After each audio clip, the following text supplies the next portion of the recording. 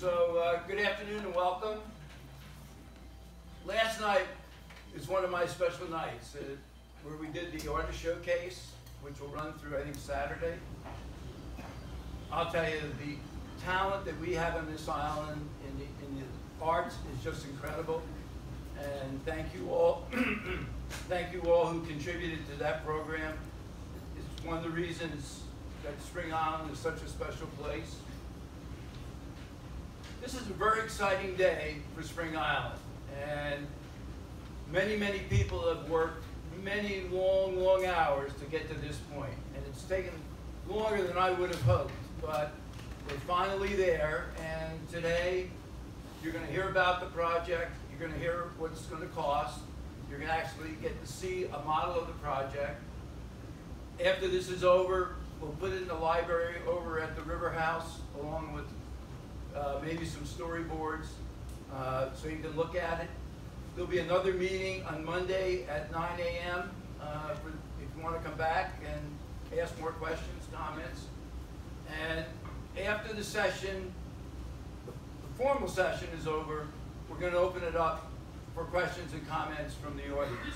I want to say, before I turn it over to Tom, this has the 100% support of our board, the art committee, the committee that worked hard on behalf of the art committee to get this right for the artists on the island. So we've done our due diligence in trying to make sure this works for the artists and for the island. So with that, I'll turn it over to Tom Simon for the formal presentation. Tom?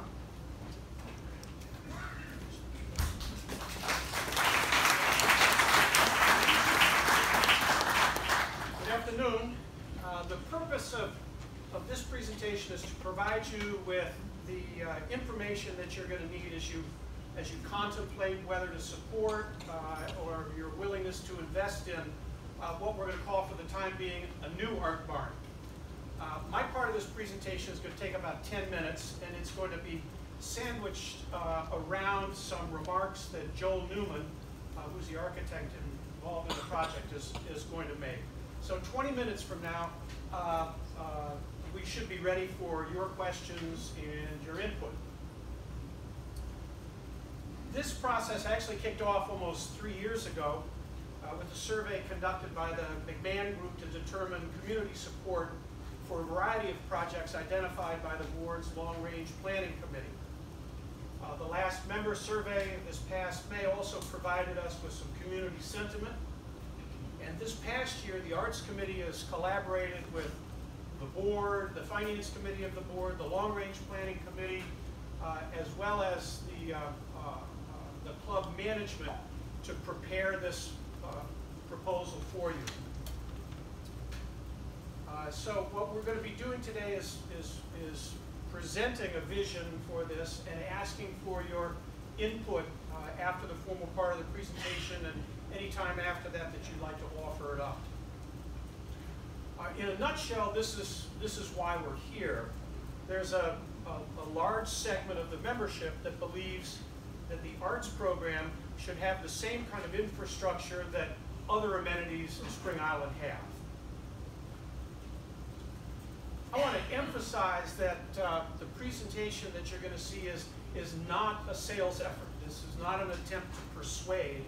The objective here is to provide you with information and answers to the gating questions that you could have, or that you should have, as you contemplate Spring Island developing a new art facility.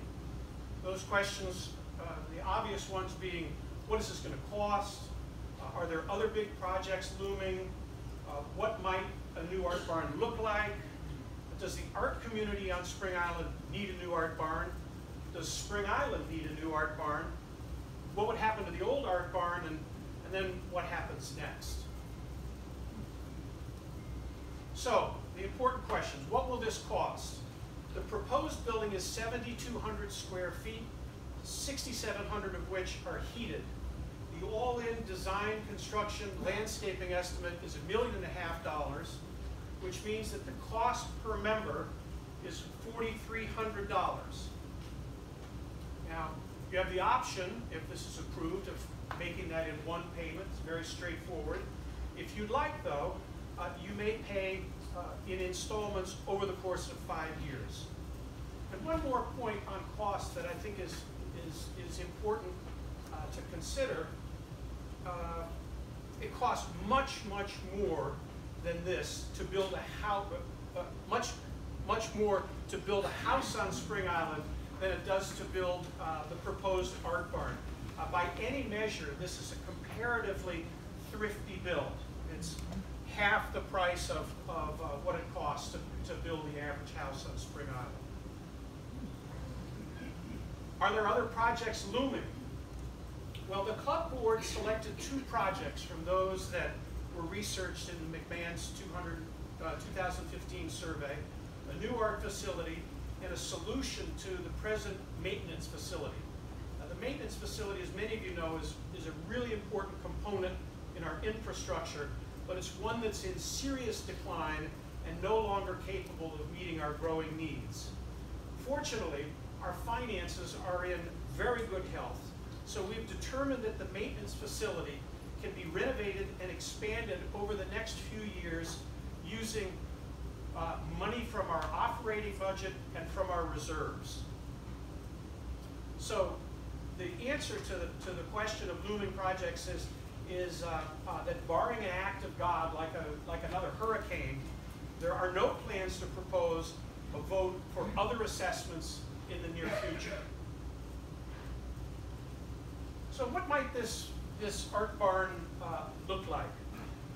If you ask the right hemisphere of your brain, it would want to describe the ideal art facility as being contextual, being compatible with and complementary of the landscape, the natural landscape and the built landscape, as well as offering an inspirational environment to the island's artists and would-be artists.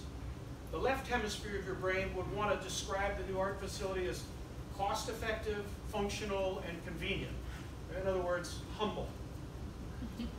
Joel Newman, who's been involved in this project, has had a profound influence on the Spring Island architectural vernacular.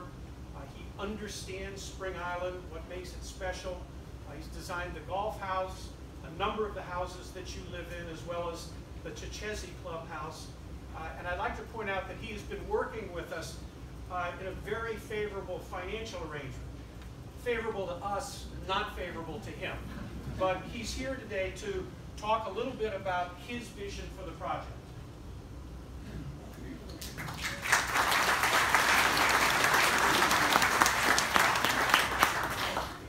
Thank you. No, that's really kind of what you said, and I want to come out as saying I'm completely opposed to another hurricane. Right off the bat. We have had an opportunity. Use the mic. We have had an opportunity to participate in the life of Spring Island really since the beginning, and while he gave me credit for the golf house, I want to make sure that you all know Jim Thomas did that, my partner. But we have been interested in what Spring Island is and really what it can be, really since as long as I've been involved in it, for about 24 years. And so when this project came up, we were interested to participate in it, and the gestation process of it has been really interesting. It's been going on for a long time. Thoughts about it, studies on it. We've had really nice opportunities to be involved with Betsy and other people who are artists here.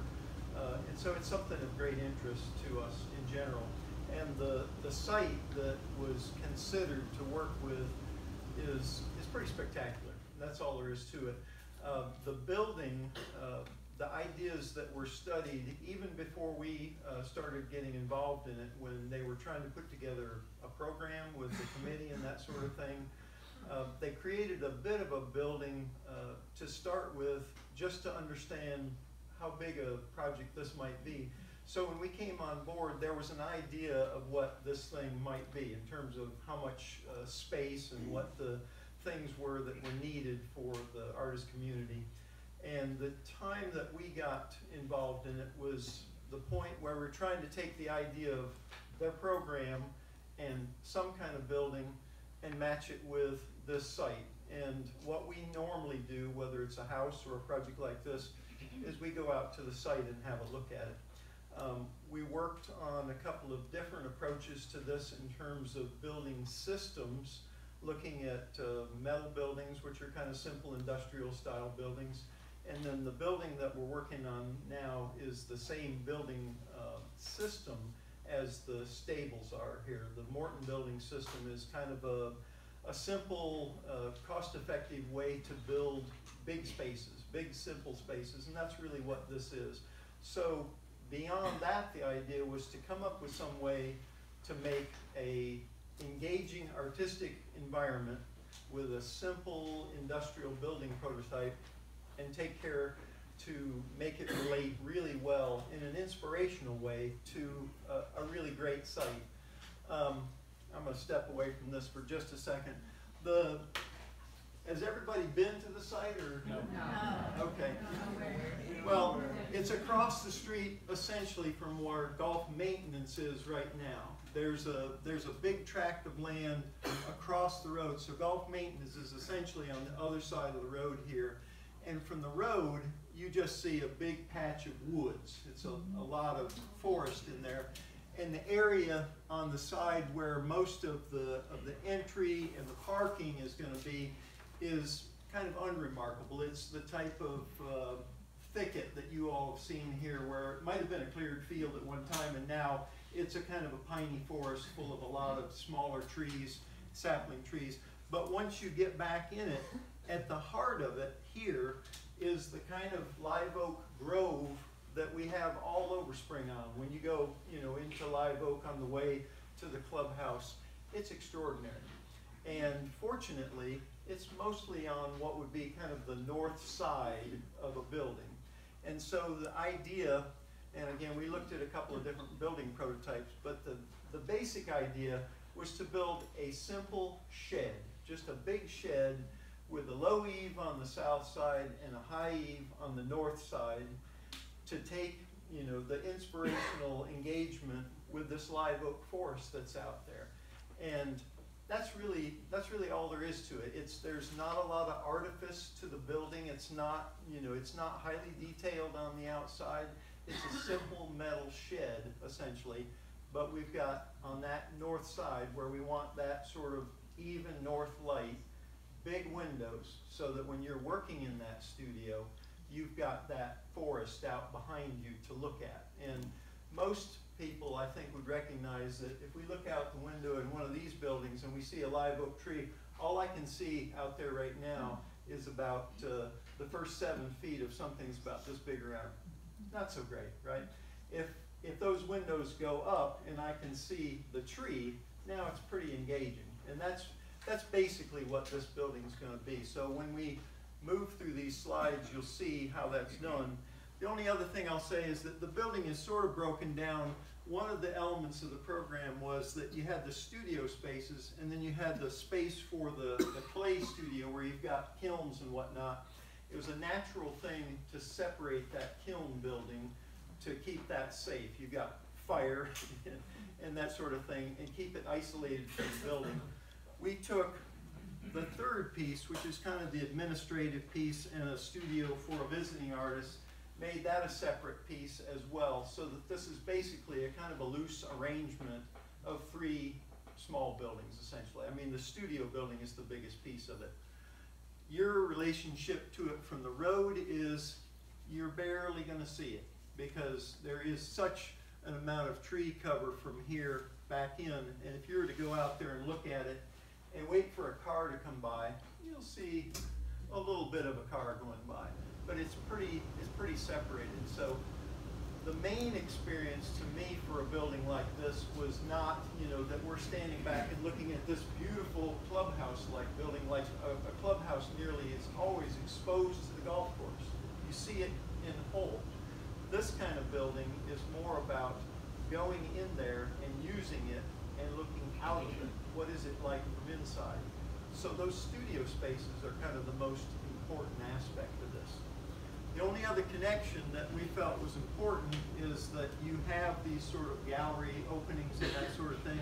We did make kind of the front door of this, and we'll go up to a better scale plan, essentially that same experience where you come in and look out to this, and we envision that out behind it there'll be a kind of a clearing, not a heavily landscaped space, but really a clearing, kind of, we imagine that in the spirit of Spring Island, of a kind of a natural clearing, but a place that kind of draws you out to get in the midst of that space. You want to, it's my technical aid. So this is just a bigger version of the same plan, but in color. And they put in parking to begin with and the ability to add some parking. And essentially, you're going to come in between the administrative building and the studio building. There's an entry into each. This also keeps the cost down by not, putting all these things together and covering all these connections and that sort of thing, and keeps us more in contact with the outdoors, which is kind of an important thing here. So you're going to come in here, studio, play building, and then going on through, and the porch element and the clearing behind it. Maybe we could go to the plan. The plan came about a combination of the committee putting together what they needed, and I think that's been gone over quite a bit and studied quite a bit. And so by the time it got to us, it was really more a matter of adapting those basic needs to a kind of a simple building prototype. And again, we've gone through a kind of a metal building study and then this building study with the Morton building, and we've kind of adapted their structural system and tried to make the building fit that, not the other way around. And so that creates some of the rhythm of the openings and the bay system to this, and we expect some of that to be exposed inside. It's a bit different than this, which is a little more timber framey, but essentially so that inside it's going to be more of a kind of a workman space. Exposed light fixtures and probably some exposed ductwork, I would imagine, that sort of thing. I think maybe the plan, it would be easier for you all to look at individually and just look at the parts and pieces of it. We could go on.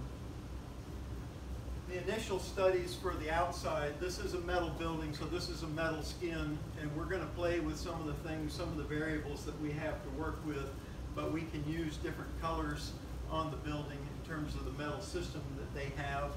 It would have a metal roof on it.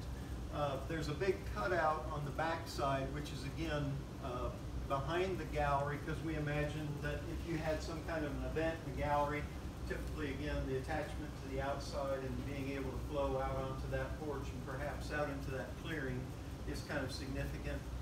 And these are the big windows that we're talking about on the back side. And just to give you some kind of a scale reference, the bottom of these windows starts at about 3 feet. So we're trying to get this head height up as high as we can, again, so that you're looking out and up into the live oak forest. We're still working on some final details of this and exact heights and that sort of thing. And again, the Morton building folks have been working very closely with us to help coordinate this. This is the smaller admin building, and it's got the kind of the admin office in it. It's got a little snack kitchen in it, and it's got a visiting artist studio. We're going to keep it titled that way. And then the lower building is the kiln building, which is really mostly a kind of a screen porch, essentially, with the kilns in it. So there's kind of outdoor activity area covered and protected, and an area for the kilns. And we're still, again, studying the exterior of this, but we're going to keep it in the Morton building system. And then we've done some eye candy. There's disparities between the elevations and the plans and the perspectives, and the sharp-eyed people in the audience may see, well, this window looks bigger than that window and so forth. This thing has continued to adjust and evolve as we've understood the Morton building system, as we've got some little bits and pieces of additional feedback, and so we're still doing the final coordination of those elements. But the basic thing is, when you come in that squiggle drive and parking that you saw, and this is as if you were just coming in there, you would see kind of a corner of the clay building, and then that back of that building, and we tried to depict a sense of those live oaks. We've got the live oaks in the right position. They're my interpretations of them. I think an important thing that I want to point out here, and often you don't see it, when you see a lot of elevation growing, you see some little trees around something. And when you draw trees to the real scale of these trees and buildings to the real scale, you really understand these buildings are miniature compared to the kind of tree cover we have. So this is accurate. This building will be hovering down underneath these trees. This drawing is as if you came up to the sort of traffic loop and the drop off, and you'd be coming up between the two buildings, going into the main building where you come into the gallery, going into the administrative building. We want to kind of exploit this little gap between these two buildings because we want to draw people out to that clearing as well. And again, just using all the little gestures of the site planning to make this thing glue tightly to this site and make it engaging to be outdoors here as well as indoors. And there's one last drawing on here. This is as if you walked out, beyond the clearing and out, kind of out towards the road and looked back. So this is kind of looking at it from the north side. So these are those two studio spaces. This is the covered porch environment out behind the gallery. It's a space that we imagine that the people working in there could use, and they'd also circulate out there and perhaps do something out here and do plein air painting or something like that. That's all I got.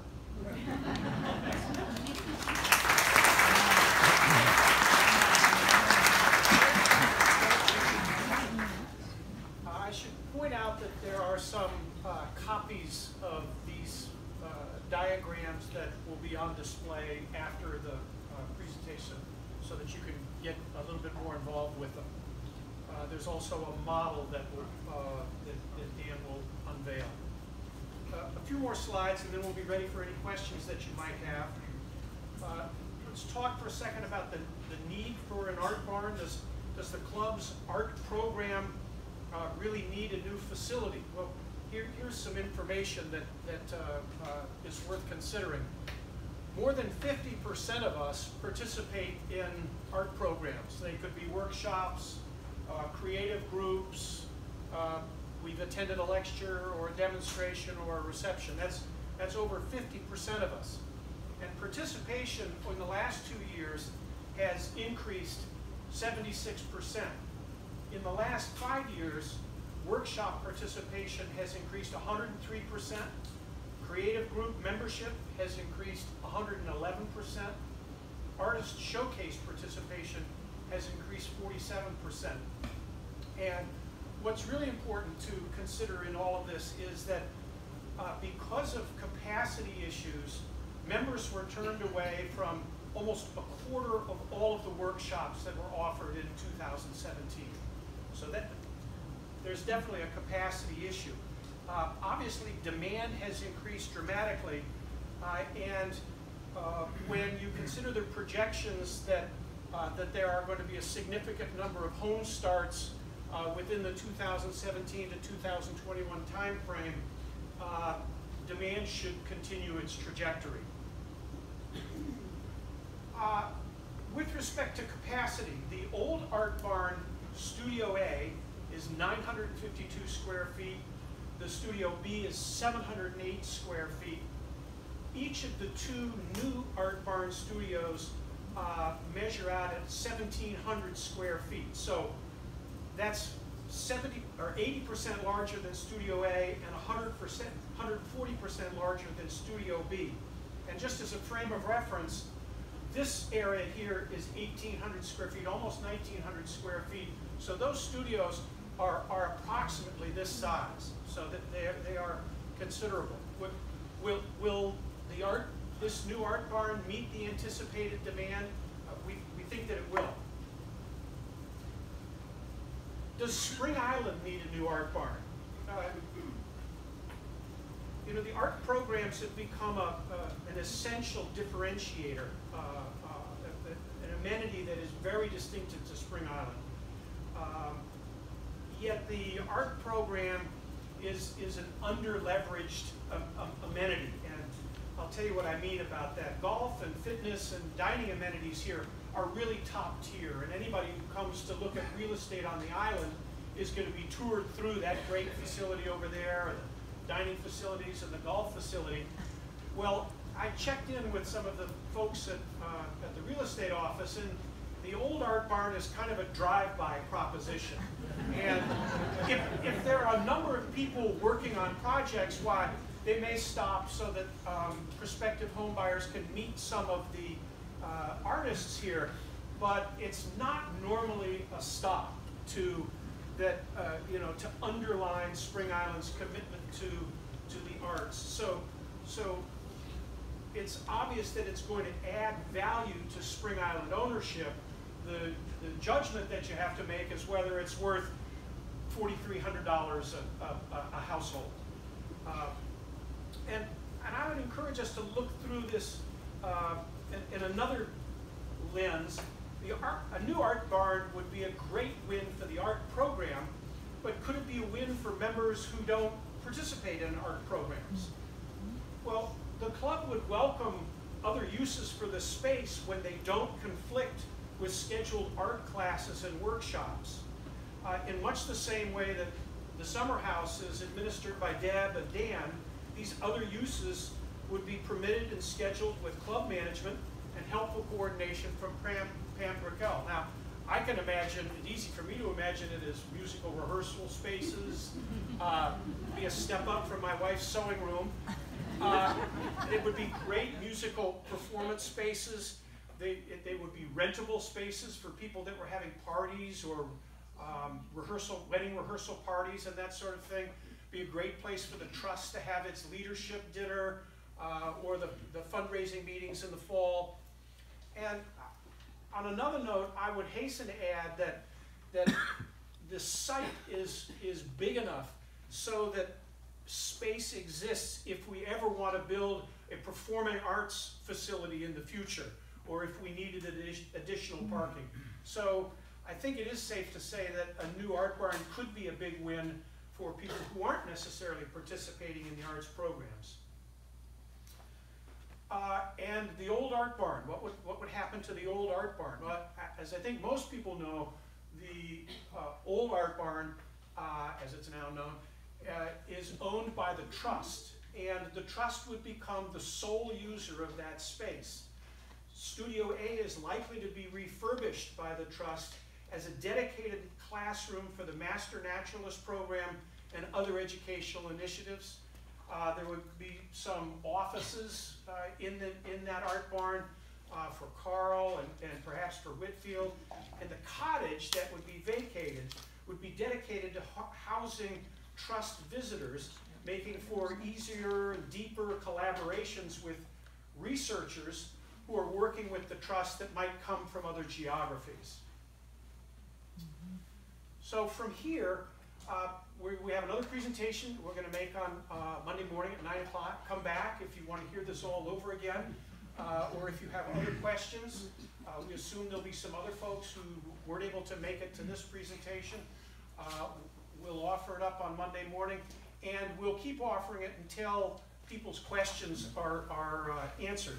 We're going to reflect on the feedback that we get here, and between now and the next meeting and after the next meeting, and we're going to incorporate it as appropriate. And the community would then vote on whether to move forward with this sometime before our April town meeting. And finally, if this is approved, construction would start in June of 2018, with a possible ribbon cutting as early as spring in 2019. So my part of the presentation has come to an end, and GIG is now going to take your questions and direct them to the appropriate people. Thank you for your attention and your patience.